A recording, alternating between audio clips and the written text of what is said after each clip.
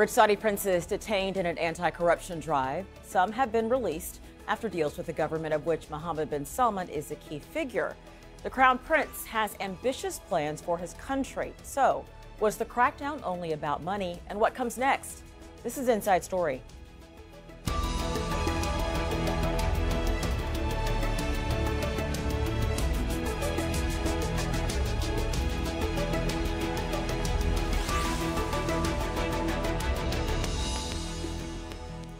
Hello and welcome to the program. I'm Rochelle Carey. It's said that money means power, but despite their riches, several Saudi princes and businessmen were locked up in the capital Riyadh for months, albeit in a five-star hotel. They were arrested for alleged corruption and have been released over the past few days after giving in to certain demands. We'll get to our guests in a moment, but first, Hannah Hochstar reports on the latest high-profile detainee to be freed, Prince Waleed Bin Talal. Just hours before billionaire Saudi Prince Waleed Bin Talal was released from the Ritz-Carlton hotel in Riyadh, he conducted an interview with the Reuters news agency from the suite where he'd been confined. Bin Talal is one of Saudi Arabia's most prominent businessmen and one of the world's richest men. But he'd been held for more than 2 months, accused of corruption. In the interview, he described the entire situation as a misunderstanding. There are no charges. Okay. There's just some discussions between the government, but rest assured that this is a clean operation that we have, and we're just in discussion with the government on various matters, and that I cannot divulge right now because we are in confidential discussion with them. The mug bearing his likeness was just one of the many objects shown as the prince gave a tour of where he'd been detained. Bin Talal's arrest in November was part of what the government called an anti-corruption campaign ordered by Crown Prince Mohammed bin Salman. The government says $124 billion is expected to be seized from more than 200 individuals, a group that is said to include the owner of the MBC television network, as well as several other senior princes. Observers say the crackdown has allowed bin Salman to do far more than simply consolidate power. I think there are two things here. It's about money because the Saudi government is facing financial difficulties because of the collapse of the oil prices over the past few years. And Mohammed bin Salman is having very ambitious economic plan actually to reform the kingdom. So he needs the cash money in order to carry on with this project. But this is not the only issue. The other issue, in my opinion, here is that he's trying to create a popular base of support for him because all these people are in fact corrupt. Bin Talal, whose firm holds stakes in companies like Twitter, Citigroup and Apple, is estimated to be worth $17 billion. His release could potentially reassure investors. But analysts believe the timing of his interview with Reuters, as the World Economic Forum met in Davos, was no coincidence. Having someone like Prince Talal, for example, speak out publicly, as he did yesterday, shows that, the Saudis are trying to use him as somewhat the poster child of liberalism. They're trying to appeal to investors overseas, saying, we realize that what we did and the way we did it with that purge last year, we completely undermined business confidence and investor confidence in Saudi Arabia. Bin Talal has told Reuters he expects to remain in full control of his global investment firm without being required to give up his assets to the government. Hannah Hochstar, Al Jazeera.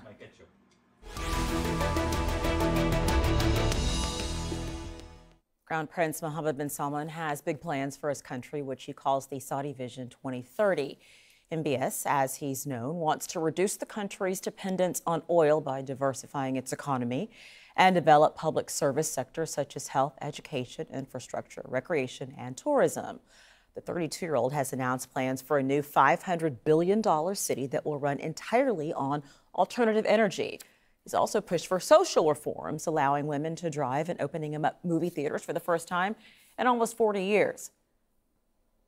Let's bring in our guest now. Joining us from London is Sami Hamdi, editor-in-chief of the International Interest in Beirut, Joseph Kacheshian, a senior fellow at the King Faisal Center for Islamic Studies, and in Paris, Pierre Canessa, a lecturer at the Paris Institute of Political Studies. Thank you all for joining us. I appreciate it. Sami, I want to start with you. So obviously one of the most high profile of all these people that have been detained is Prince Waleed Bin Talal. He's known around the world. What do you make anything of the timing of this very unusual interview that he gave to Reuters right as Davos was wrapping up? Do you see any type of connection there with any messaging coming from Saudi? I think less to do with the messaging coming from Saudi, but more to do with the deal that perhaps Waleed bin Talal has made with Mohammed bin Salman. Now, there are reports saying that more than 100 billion has been raised for some of the deals that he's made with the other princes. But Waleed bin Talal's issue with Mohammed bin Salman is more than money. It's about rulership. It's about being king. It's about political competition. From Waleed bin Talal's message, it seems like a part of the deal that's been made is that he will follow Mohammed bin Salman's political line.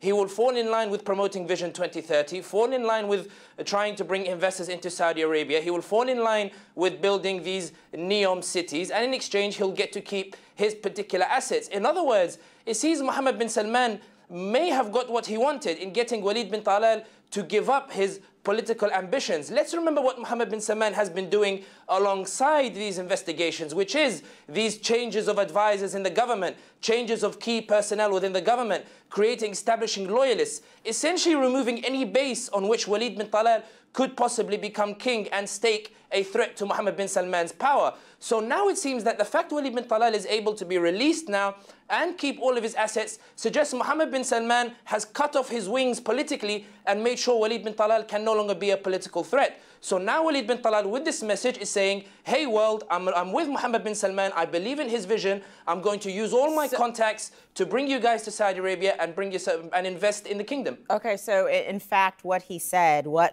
Prince Waleed bin Talal said, he said, rest assured this is a clean operation that we have and we're just in discussion with the government on various matters that I cannot divulge right now. But rest assured, we are at the end of this story. Joseph, do you agree with Sammy's assessment that in this particular round, it seems like MBS won against somebody as powerful and as internationally known as Prince Waleed?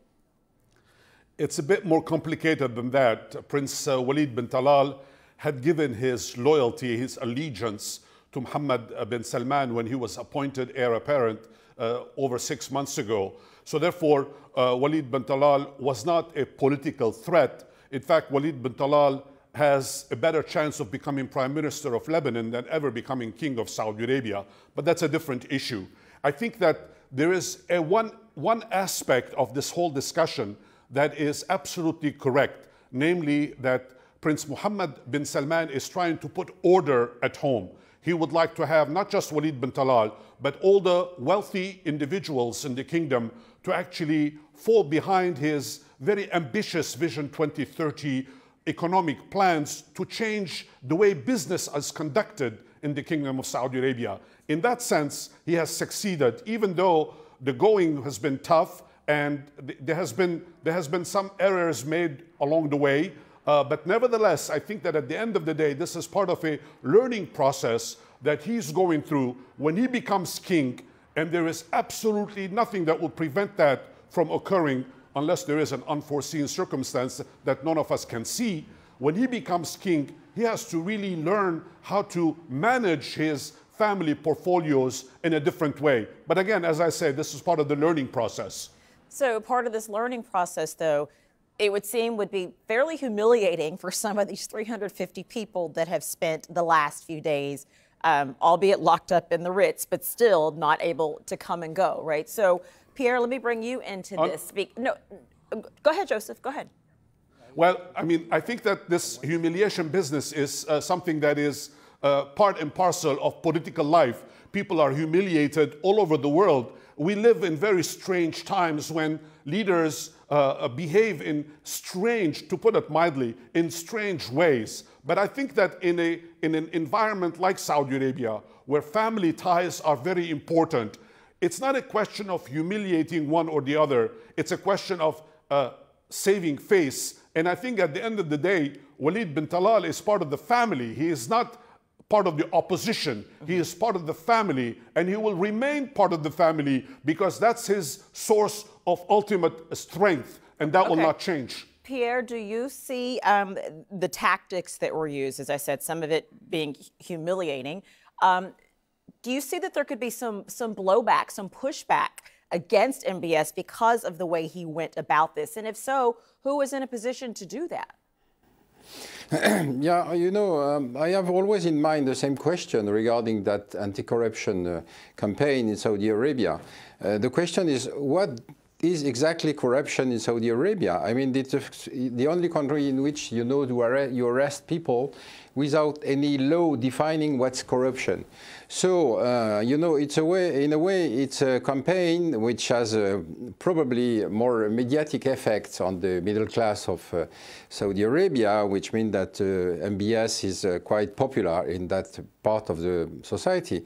But the question is, all that friends, they have not been arrested, they have been kidnapped, which means that they are free because they have paid, which means that for the future, two questions. The main way to corrupt in Saudi Arabia is sponsorship. You understand? Because you get a Saudi prince, if possible, and you make deal with him, and he get money without putting anything in. So the question is, do MBS wants to give up with sponsorship? That's a good aspect. And the second question is, what about the prince for the future? If they know that there are always a sword hanging on their heads, you know, for the business they are going to do in the future, I mean that they will put all their assets abroad. I mean, it's a destabilizing campaign in the Saudi economy for the future. So, what does mean? I mean, the vision to 2030. Okay, no, Pierre, you make a good point. If you Sammy, want to, so hold on, just one moment, Pierre. I'll come back to you. But to Pierre's point, Sammy, what about that? What if really all he did was use force and duress to get what he wanted, and it wasn't a transparent process? Is that truly an anti-corruption move? Is that really a change, or is it just shifting money from one place to another if there's no transparency? I don't think this was ever about an anti-corruption move. I think this was more Mohammed bin Salman getting everybody together and saying, look, we've had it good for many years. You know, we all know we're involved in corruption and the like, but times are a bit different and I need a bit of money. So some of the money that you guys creamed off the government, I'm going to need to take it back. It was never about anti-corruption. And usually in an ideal world, a very principled world, we would say that these principles apply. Lack of transparency, investors will get scared, no money will go into Saudi Arabia. But the reaction of the international community has been very interesting. It's been very different.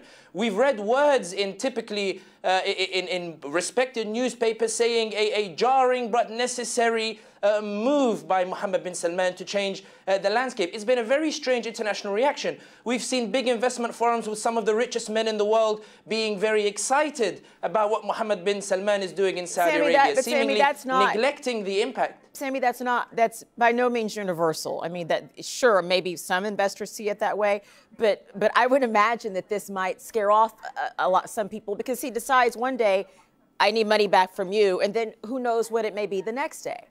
I think that's. I think to be able to address that, we need to understand how the Saudi economy operates. Okay. Saudi Arabia, everybody knows about the corruption that takes place. But what is the key message that Mohammed bin Salman sent here? And one of the biggest problems investors had in Saudi Arabia was the monopolies that many of these family members have in the industries. What actually deters some of these investors from Saudi Arabia is the monopolies that the likes of Mit'a bin Abdullah, Waleed bin Talal, and the others have in the economy. Now, when they're seeing Mohammed bin Salman is breaking up some of these monopolies, he's forcing these guys to back down and reduce their grip. On the contrary, for many investors, contrary to popular belief, many investors are saying this is good for us. Finally, we have a chance to get involved in Saudi Arabia. Moreover, when you couple that with the fact that Saudi Arabia needs this investment, it needs this money, it's not in a position to compromise on it, that only bolsters the confidence of these investors. It's a very crude, it's very wrong, it's a very despicable world that we live in, but this is the reality. This is where the money flows. Rockefeller has his famous saying, when there's blood on the streets, there's money to be made. The fact of the matter is, when you look at Saudi Arabia in its very unique context, there is much to be hopeful for investors, and that's disappointing from a very democratic human rights perspective. Okay, okay, you said a lot there, Sammy. Joseph, let me get you into this. So, NBC, the huge behemoth broadcasting company, they're a factor in this in some ways. The push and pull for wanting control of NBC. What role does that play in potentially what MBS's plans are? If we want to take Sammy's point a step further, which I think he has really began to decipher it, I think what we're talking about is a complete overhaul of the Saudi economic system, Saudi social system that has been prevalent for the past 80 years or so. I think Mohammed bin Salman is very much aware that the time is long overdue for fundamental changes to occur. This is not going to be a clean process. It's going to be relatively ugly, sometimes humiliating for some people, but at the end of the day, there is a transparency process that is being introduced into the system. Is it being forced down the throats of a lot of people? Yes, it is, including Waleed Bin Talal, including the Ibrahim family that controls NBC, including a lot of other very wealthy individuals who have really milked the system to their benefit for decades to come. Now, the time has come to actually look at the way things are going to be different in the future. And from the Western investor perspective, this is actually quite good, simply because we're going to be increasingly aware of the rules that are going to be in place. Pierre was saying a moment ago that, in fact, these individuals were not accused of anti-corruption, they were kidnapped, and that corruption is prevalent in the system. Whatever we might want to label things, corruption by definition cannot be good. And therefore, even if individuals were harassed, they were kidnapped, they were taken perhaps outside of the law for several months, even put up at the Ritz-Carlton, nevertheless, all of this put together, I think that what we are seeing now is a fundamental way of thinking that is different from what everyone has been habituated when it comes to Saudi Arabia. A new page has been opened. Whether or not this will lead to more positive things, we'll have to wait and see. Okay, so that, Pierre, so about this new way of thinking that Joseph says is being introduced, can there be a new way of thinking, whether it's about corruption or the economy? Can there be a new way of thinking if it isn't also tied to political reform? Well, anyway, it's a new way of thinking. Anyway, that's the first anti-corruption campaign in the whole history of Saudi Arabia. But my question is regarding the foreign investors. If they want to invest in Saudi Arabia, the main condition was to get a good sponsorship. I mean, mainly if it was possible, a prince or a member of the ruling family, etc. Now, you don't have any legal system in Saudi Arabia. So if you want to invest in that country, are you obliged to take a sponsor with the risk for him to be a goal of a new anti-corruption campaign? Are you sure that your funding and investment will be guaranteed by what legal system? I mean, there is no legal system. Once MBS want to privatize 5%, yeah. So you're saying that you feel like investors would still see Saudi Arabia as just too volatile, too not stable, not enough certainty to invest in. Is that what you're saying? You think things have been shaken up so much that there's just too much instability for an investor? I don't understand what you mean. I mean, you know that, for example, when MBS wants to privatize 5% of the Aramco, the question was, what's the system, the contractual system in Aramco? There is no one. I mean, it's a property of the royal family, which means that if you want to attract for the implementation of Vision 2030, you are to guarantee to for investment coming from abroad that you will be practicing, you know, international systems of business. And now with this anti-corruption system, you are destabilizing, I would say, the relationship with all the foreign investors. And the second is, what about the humiliation of all these members of the the powerful families of the kingdom? I mean, it's a very interesting new situation. I am not sure that the MBS has the estimate, has checked all the consequences he's facing for the future. Sammy, what are the limits of reform, be it economic or political reform? What are the limits of reform when we're talking about a country like Saudi? How far can it actually go? I'm very worried in the sense that, I mean, listening to some of the guests, and perhaps maybe I've given this impression as well, that somehow we're talking about an overhaul like it's a positive thing, that somehow we're saying that MBS, we're implying he's some sort of visionary or revolutionary coming in. This is not the case. Mohammed bin Salman is doing what he needs to stay in power. Saudi Arabia is surrounded by a growing Iranian threat in the north and to the east and to the south, and it's got no allies because Egypt is reneging on agreements, and so is the UAE. So Saudi is very isolated. That's on the external front.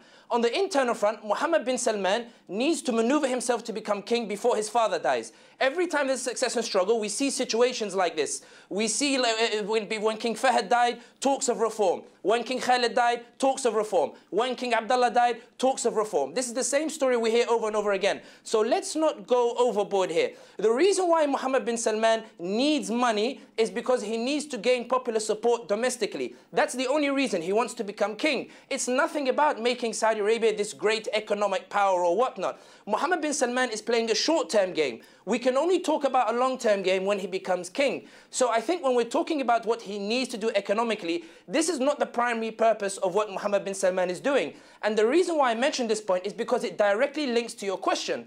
How far can reforms go? They will go only insofar as they make Mohammed bin Salman the undisputable power in Saudi Arabia.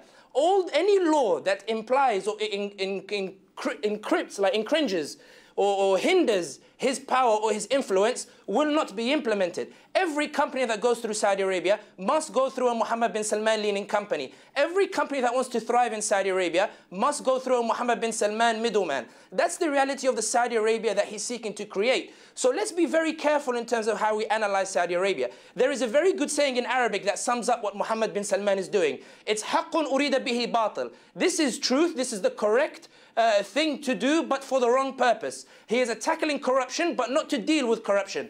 He's dealing with the big shots and trying to secure power, but not because he wants to create a democratic, transparent system. All right, Sammy. All right, let me get Joseph in here. Joseph, first of all, I can tell you want to respond, but my question to you was going to be, how much further do you think this purge, if you will, is going to go? Well, you know, I mean, I think that you've heard one point of view that is all gloom and doom. But on the other hand, there is a different point of view. I fundamentally disagree that Saudi Arabia does not have a legal system. There is a legal system in place. And Aramco is not a property of the ruling family. This is really hogwash. Aramco is part of the Saudi system. And if Saudi Arabia belongs to a family, then obviously every Saudi is a member of that family. I think that we should really step aside from these kinds of epithets that mean absolutely nothing. Saudi Arabia is a huge economy. It is part of the G20 system. It has plenty of allies around the world, from the United States to South Africa to Brazil to Japan to China, you name it. Everybody would love to have good relations with Mohammed bin Salman, who is going to become king whether people like it or not. And there's another Arabic saying that says, the dogs bark when the caravan is passing. It's just a matter of time. Everything will eventually take care of itself. However, the challenge is on him personally, Mohammed bin Salman, to actually prove to all these naysayers that he is a capable individual. He can rule the country. He can unite the family. He may be making mistakes along the way, perhaps as a matter of his youth and his inexperience, but this is part of the learning process, as I said at the beginning of the show, and he will come out of this not because he is an exceptional individual, but because Saudi Arabia requires, as a monarchy, to be in the hands of a stable individual who knows where he is taking the country. Time will tell whether I'm wrong or not. All right, Joseph, that will be the last word. Gentlemen, thank you for a feisty, important conversation. We will continue the dialogue because it does really remain to be seen how all this is going to play out. So thank you very mumuch, Sami Hamdi, Joseph Ghashishian, and Pierre Canessa. And thank you for watching. You can see the program again anytime. Go to our website, very easy to find, aljazeera.com. For further discussion, go to our Facebook page as well. That's facebook.com/AJ Inside Story. And you can join the conversation on Twitter. Our handle is @AJ Inside Story. From me, Rochelle Carey, and the entire team here, bye for now.